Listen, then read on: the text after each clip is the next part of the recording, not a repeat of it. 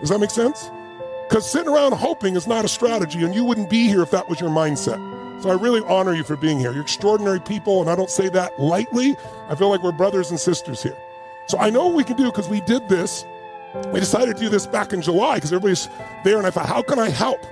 Well, we're going to go online and do it. So we did it here. You're in my little basement here. But after we did this, my brain started going, it's like, I don't want to do things like this. I want to make this like a live event. I'm used to having 12, 15, 20,000 people in a stadium and rock and roll music and people going for 12, 14 hours a day out of their mind. And I was like, I can never do that in people's homes. But we did this, even this short format, I got ideas, and I was like, okay, I just need to bring some technology to this. I need to change it. So we can show you, we built this incredible stadium. The only reason we're not there right now is I just upgraded it. So I'm literally back in my basement while they build it for my next event. But we literally have 20-foot high ceilings, 50 feet wide, 180 degrees around me on both sides, and I can see everybody clearly and bring you close and have the conversations with you. And people have an app where they can click on. Some of you have it, and I know it's from the Zoom people. That's where you're hearing some of the clapping and laughter. You push that button, it sends a signal here and makes the sound, so we have interactivity.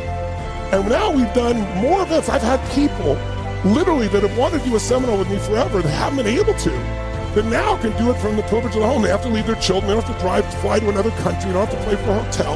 And so now, out of this horrible experience of COVID, not all my companies are perfect, they're all growing, we're all figuring solutions, but the mission that I'm in, I'm able to do and serve. So I just want you to know this week is for you. And we're gonna do whatever it takes, and I'm gonna go about 2 hours to 2.5 hours a day. I said an hour and a half. I rarely do that. You have to understand, I normally don't go less than 50 hours, and I'm not here to do the minimum for you. So you can stick around, I hope, for all of it. And those of you on Zoom, of course, afterwards, I'm gonna do one-on-one Q&A with you as well, so we'll go a little bit later for that as well. But I want you to know this week can be a creator of momentum. Like momentum, it's like it takes more energy to get out of the Earth's atmosphere with a rocket. Then once they're out of the atmosphere, it takes 1/100th that energy to get out of the solar system. Like you see a sports team and they get momentum and they start to dominate.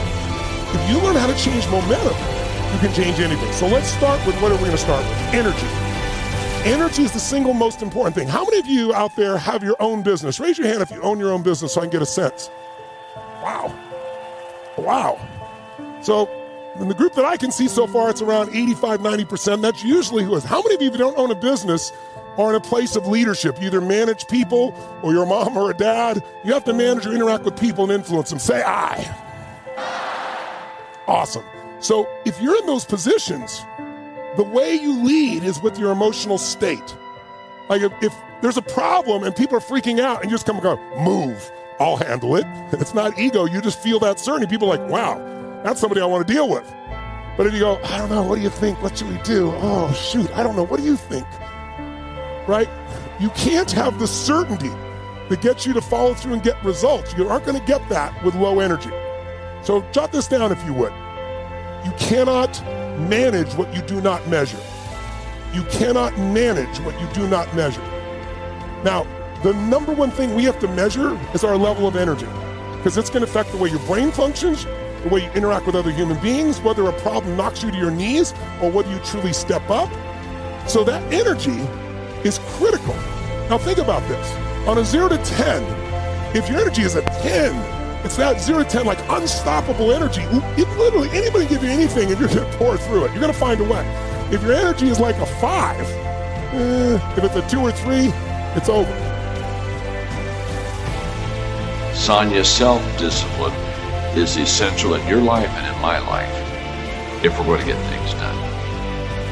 If you get up and you just have no discipline whatsoever, you get no value of anything. Your diets don't work when you don't do them. Exercise doesn't work when you don't do them. But most of the people have some experiences that they want to shift. And once you shift those things, your whole life changes. But life is constant growth. My life isn't here because I went to one seminar one time and now my life is fit for life. I work out, I train my mind, I train my body. It becomes a lifestyle. Hear about, Richard Branson and Steve Jobs and Zuckerberg. They're no different than you are. 70-something% of the world's billionaires are self-made. So you can achieve this. Now, it's not going to be easy. You don't just wake up on Tuesday and become rich on Wednesday. But it doesn't take any more effort than going to a job that you hate. So you don't think you can? You don't think you can do it? Think again. No, you can. If you haven't done it, keep striving. Keep working. Don't let up. Things don't come easy. You gotta find it, whatever it is, within yourself. Don't quit. Don't quit. Don't quit. So, just because you fail doesn't mean you're a failure, all right? So I just need you to do me a huge favor, and I just need you to keep going, try to make that one different decision that you've not made before. And then my last one is don't let the distractions distract you. I know, real simple, but don't let the distractions distract you. If you're having one of those dark days, it's okay. It's okay.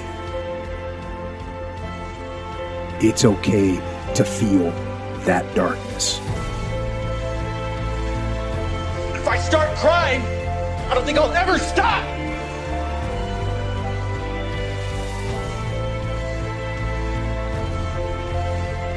If you're going through a divorce right now, if you're going through a financial problem right now, if you're going through illness right now, if you are going through any form of crisis right now, I know you might not even want to get out of bed in the morning. It might be that bad. Please remember this. Crisis comes to serve the person who wants to use it as fuel. You have a choice. You can be a victim and you can let it break you, or you can actually ask yourself, how can I use this time in darkness, which will not last, because you know this dark times never last. The real question is, how can I leverage the pain? How can I leverage the darkness? How can I leverage the heartbreak? Use your pain as an instrument for your greatest growth. So,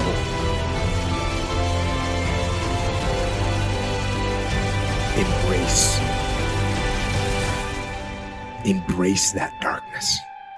And in those moments then, when you can actually just embrace it and accept it, 5 years from now and 10 years from now, when you look back on it, you'll see it as a pivotal moment in your development. Own it. Don't look away from it. Don't bury it in booze or in pills. Live your life. Embrace your life. With physical activity and with nature and with jiu-jitsu and with sun and with laughter and guitar and good memories and creativity and discipline. Discipline yourself so you can free yourself. You move forward into the future. There's two types of people. People that are going to get what they want and the life they want, and people that don't. Two types of people, folks. People that get the life they want, and everybody else. A lot of people out there that are constantly trying to improve themselves by looking for the one change. The one change, right? The one change in their life that's gonna make their dreams come true. It isn't one thing. And it isn't 10 things. And it isn't 100 things. It isn't a quick path, and there are no shortcuts. Getting better isn't a hack or a trick or a one change that you need to make. Getting better is a campaign. It's a campaign. It's a daily, a weekly, it's an hourly fight. An incessant fight that doesn't stop against weakness and against temptation and against laziness. It's a campaign of discipline. It's a campaign of hard work and dedication. It's waking up early and going to bed late and grinding out every second in between. Every single day.